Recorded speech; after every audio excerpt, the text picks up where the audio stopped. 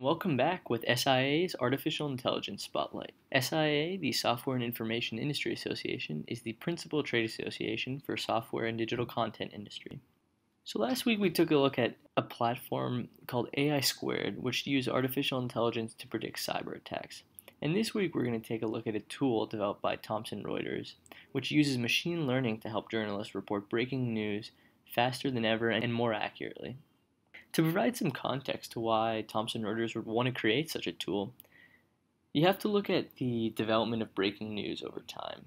So in the past, a lot of breaking news was reported via word of mouth, calling a friend who you knew on the hill. But nowadays, more so than ever, social media channels like Twitter report breaking news faster than ever. So in today's age, a lot of journalists are often on trending topics on Twitter to try to find the latest breaking news story or the newest development in the White House. However, unfortunately for a lot of these journalists, it's incredibly difficult to sift through the over 500 million tweets sent each day, some of which may be just spam, advertising, or even fake news. And this is exactly why Thomson Reuters created this tool called News Tracer, which uses artificial intelligence to determine whether trending topics are actually newsworthy or truthful. In other words, are these topics actually news, or are they fake news, ads, or spam?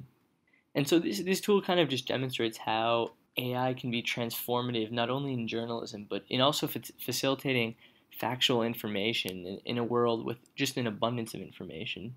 What's great about the tool is it not only required human input in its development, but it also requires human interpretation to decipher whether these tweets are actually newsworthy or not.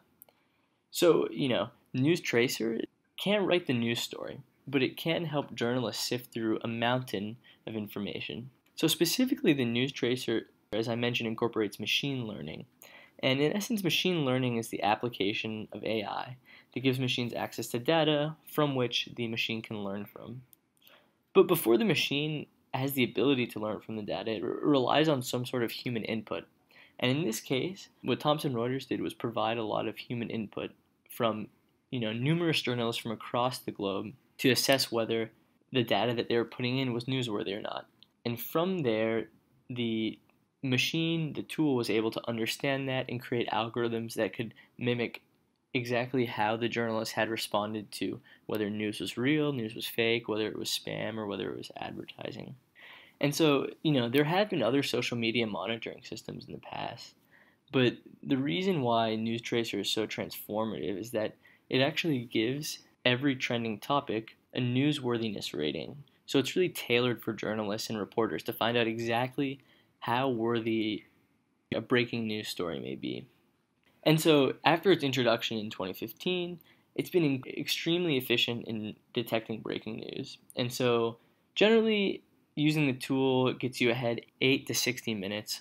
And you might be thinking, oh, only 8 minutes ahead of time, like that's nothing. But getting a head start on this breaking news can not only be beneficial towards financial clients who really have to hear about breaking news, it can also be beneficial to those in danger. For example, Reuters was able to get a 15-minute head start and actually send out a news alert on the Chelsea bombing in New York. And so, in this sense, the News Tracer is not only helpful to journalists in attaining factual information, but also beneficial to individuals who might be nearby these breaking news stories that can be absolutely catastrophic.